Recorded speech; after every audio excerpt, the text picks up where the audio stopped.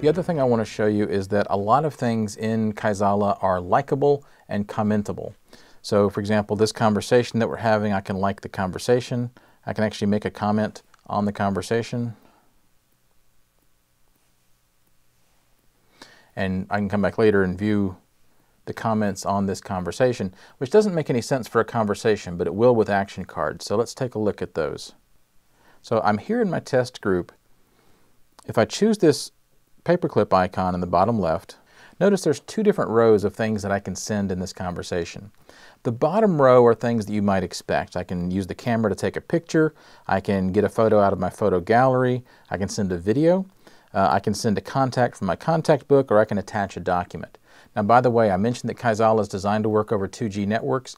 By default, when you attach some kind of media like this, it will only show up, it will only download when the person's on Wi-Fi. You can change that in your settings if you want to, but that's the default. This top row, though, is the neat part. So these are called action cards, and you can see I've got 6 on my top row to start off with. There are a lot more I can add, and you can also create your own, or your organization can create action cards. So one of the simplest is the announcement. So I'll send out an announcement by choosing an announcement card. I give it a title, and then I type in what the announcement is about. I'll choose done. Now I can add more things to this card. I can add photos, I can add video, I can add attachments, but I'll leave it like it is and I'll send it. So now in the chat conversation, everyone will see this card, and they have the opportunity to like the card. They have the opportunity to comment on the card.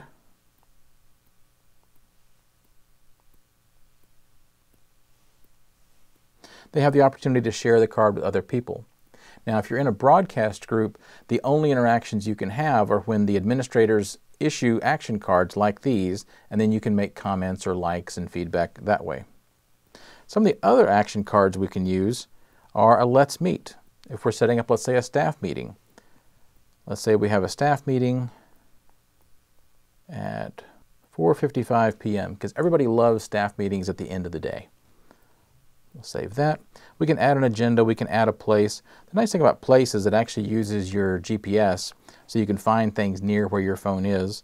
So if we were going to have this at the Sonic Drive-In for some reason, we could do that. That'd probably make more sense if it's an end of the day meeting.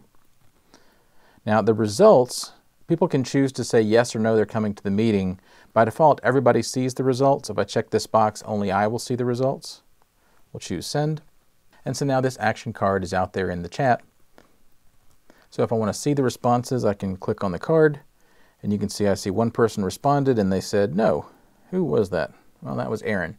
Apparently Aaron doesn't want an end of the day meeting at Sonic. Let's look at some of our other cards. Another great one is the quick poll. So we could say, for example, so I ask a question, I give it some options. I can give it an expiration date. Again, response is visible to me. I'll choose done and I'll send. So this is a great way to poll your team about any kind of situation. When should we meet? What color should our new logo be? What should we have for lunch? Which slogan should we choose? Where should we meet? All of that sort of thing. You can see we already have 1 vote for tacos.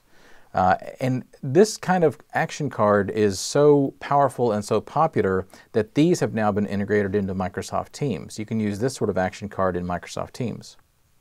Some of the other action cards, photo with location.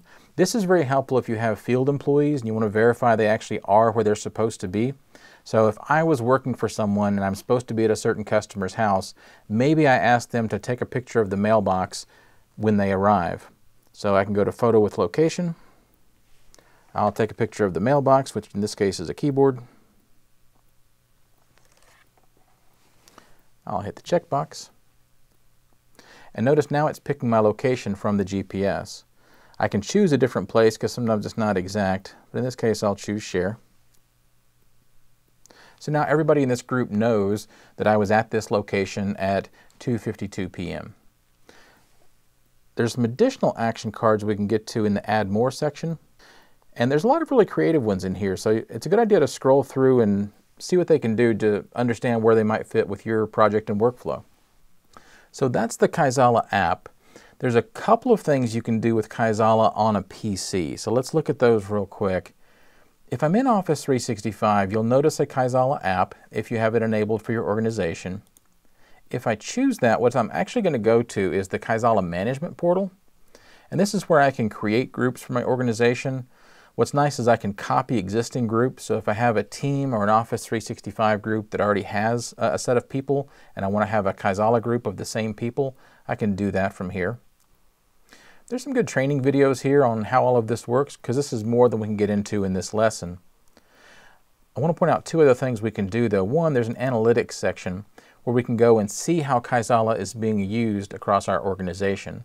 Now in our case, we're just getting started with it, so there won't be much here, but if I wanted to see usage trends, for example. So you can see I only have 1 day of data, but you can see how this might be useful in an adoption strategy where you want to see how it's being picked up across your organization. The other thing is there is a way to use Kaizala from your PC or your Mac, and it's this Kaizala web app.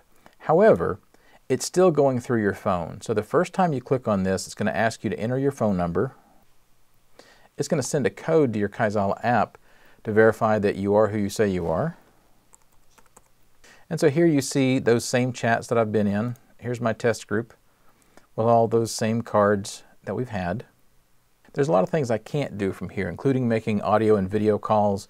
A lot of features don't work from here, and this requires that my phone be nearby, be turned on, be on the same Wi-Fi network, and also have the Kaizala app, because this is still communicating through my phone.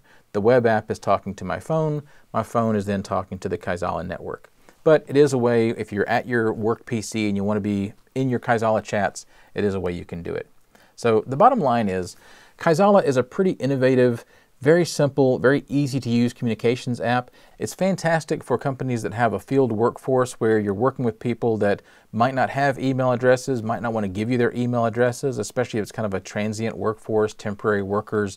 If you have people working in rural areas, it's great for that. It's also good if you notice that a lot of your employees, a lot of your team are using off-the-record type apps like WhatsApp or Facebook Messenger. This is a way to give them an app that's very similar, that's part of the Office 365 ecosystem, so it has all of the security and controls you would expect from an Office 365 app, but is also just as simple to use and just as powerful as what they're used to. So take a look at Microsoft Kaizala.